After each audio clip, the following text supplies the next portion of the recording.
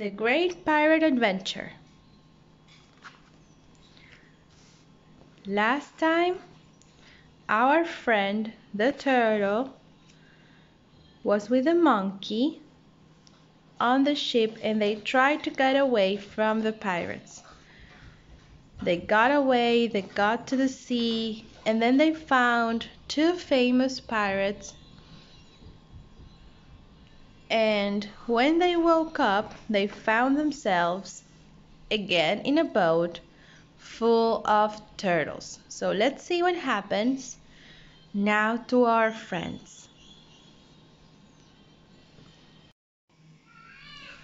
Blackbeard's one mean pirate.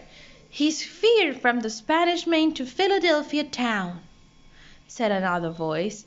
He just took the whole harbor of Charleston hostage, said yet another voice. Methinks we have company, said Chee-Chee, striking a match. Let me put some light on the subject. There now. Well, blow me down. All around Chee-Chee were turtles. What happened in Charleston? Chee-Chee asked the turtles. Blackbeard, Bonnet, and over 300 pirates sailed into the harbor. They took some ships and the people on them prisoners. Blackbeard said he would kill the people if he didn't get a chest of medicine. The whole town was terrified. Did Blackbeard kill the people? Whispered Mort. No, he let them go, answered the turtle. They gave Blackbeard the medicine and he sailed away. But not before he robbed everyone of their valuables, added another turtle. So where are we now? Asked Chee-Chee. We are on Blackbeard's pirate ship, Queen Anne's Revenge, answered one of the turtles, and we are headed north to Beaufort in North Carolina. We heard Blackbeard and some of his men talking, added another turtle. Blackbeard wants to keep the treasure for himself. He plans to split up the crew and get rid of most of them, including that gentleman pirate Stede Bonnet. How does Blackbeard plan to do that? Asked Mort. By running the Queen Anne's Revenge aground, answered the turtles. We have to get out of here, cried Chee-Chee. First, we need to get everyone back up on their feet, said Mort. Chee-Chee and Mort helped all the turtles flip upright. Just then, the ship came to a grinding stop. With a loud crack, the Queen Anne's Revenge ran aground. We've stuck ground, cried Chee-Chee. Let's get off this ship, said Mort.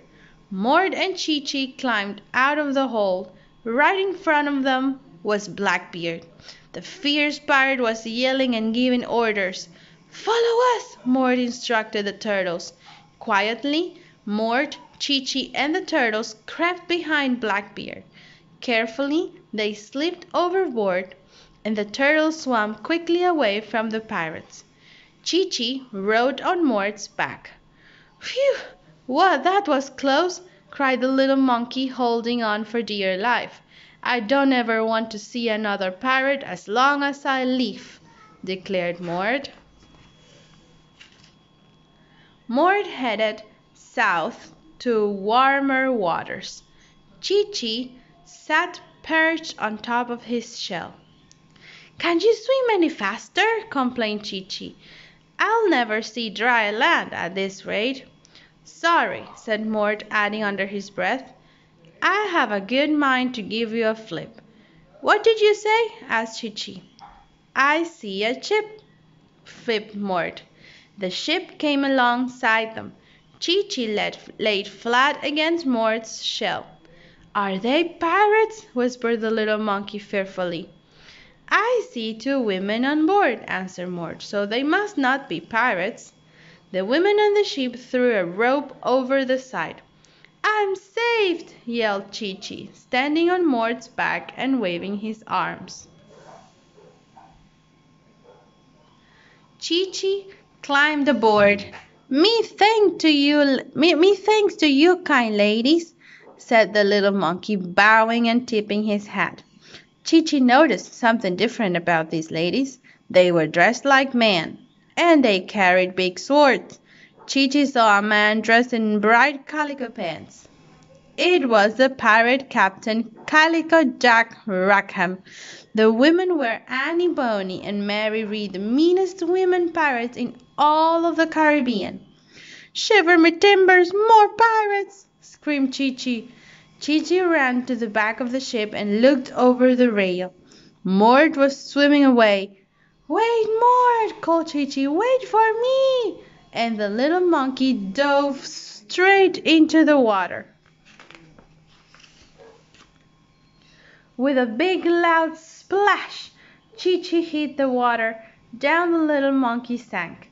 Mort heard the noise and turned around, and he saw his friend vanish beneath the waves. Quickly, Mort dove under the water. Mort swam under the monkey with all his might. Mort pushed Chi-Chi to the surface. "Are you okay, Chi-Chi?" cried Mort. "Speak to me, little buddy." Chi-Chi's eyes fluttered open. "I hates water," groaned the little monkey. "And that's the end of our story," said Grandma Turtle. Mort carried Chi-Chi back to the jungles of Costa Rica. The little monkey gave up the pirating life and lived happily ever after. The pirates all came to a bad end. And as for Mort, well, Mort went on to become the most famous turtle in all of turtle history. "Wow," said Petey. Mort sure met a lot of pirates. He had one great pirate adventure." "For sure," agreed Taz. Petey and Taz thanked Grandmother Turtle for her story. "Grandmother Turtle's story was sure an adventure," said Petey. "Sure enough," agreed Taz. "But time's a wasting, Petey, my boy. Let's go!" shouted Petey, galloping away. Side by side, their eyes shining with excitement, Petey and Taz started out on their next big adventure. And this, my friends, is the end.